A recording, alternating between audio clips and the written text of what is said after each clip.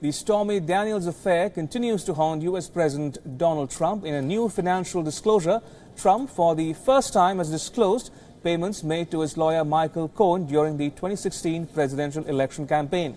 According to the disclosure, Trump repaid Cohen more than $100,000 for expenses that he incurred.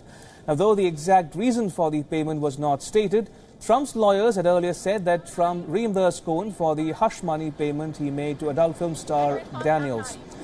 Daniels has alleged she had a sexual encounter with Trump in 2006, a claim he denies.